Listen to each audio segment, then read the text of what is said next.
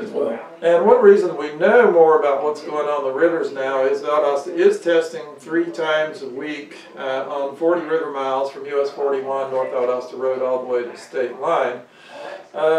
A little faster. Publishing information would be appreciated, but yeah, we get about half of it on almost instantly, and then the other half is days later. We'll work on that. Yeah, it's your contractor, but you know your guy's been employed, the contractor. We sure can. We pay him big. I think $80,000 a year now. $80,000. Sorry to be that transparent, but that's exactly what and that's by consent decree. That's it.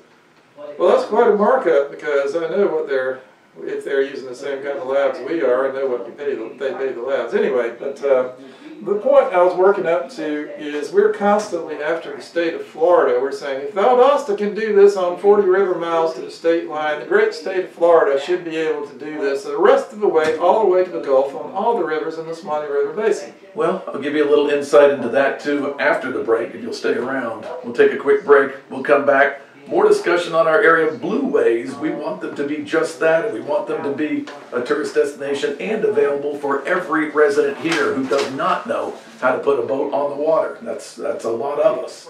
We're Talk 92.1.